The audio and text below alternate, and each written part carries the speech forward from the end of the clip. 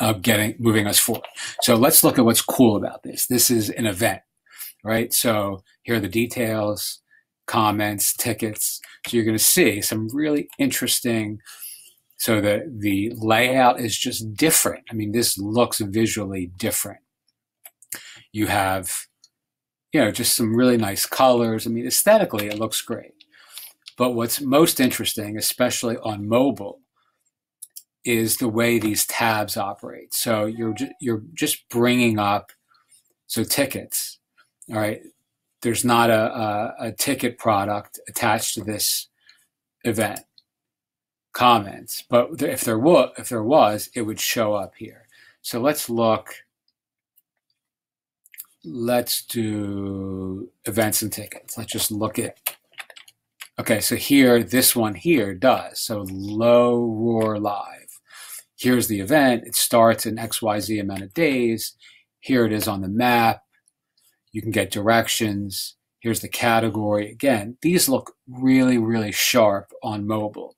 I mean, this looks good on this screen as well, but where this theme really stands out is two things to me. One, on mobile, it looks awesome.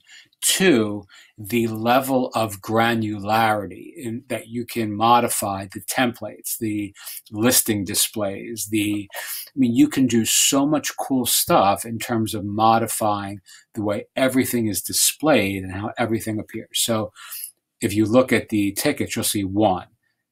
So we're going to click on that. It brings up a new screen, and you can buy a ticket to this event, which brings up a WooCommerce product page.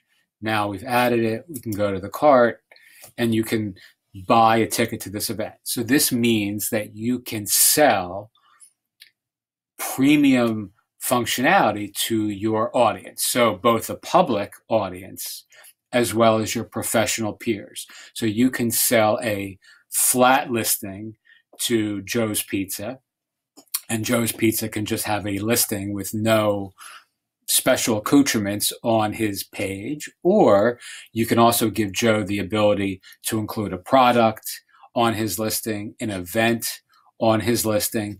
And again, this really, in a functionally important way, amps up the value that you are able to, out of the box, offer to your audience. Most of the themes and, most of the frameworks, it's typically heavy lifting. So the folks behind this really thought this out very clearly and with a lot of foresight as to what people like us were going to be needing, and people in the public were going to be wanting, and people in the peer space or the professionals that are going to be on any sort of directory are going to ask for it. And I think that's really important. And, the other thing I'll say, not knowing these guys at all, having a little bit of conversation with them yesterday, just on the comment thread, they just seem like, these guys know what they're doing, and they seem very accommodating. And I think that's a good thing for all of us.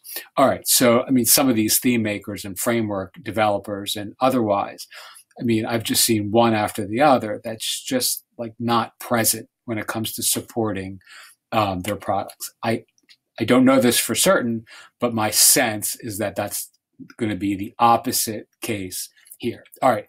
So here is Lyman Restaurant, whatever. All right. So we're looking, and now look at the amount of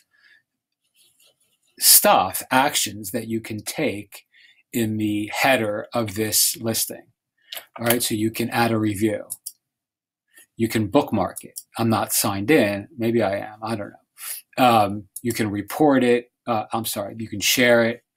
You can report it, which I don't know why anyone has report listing. It just seems like a waste of space to me.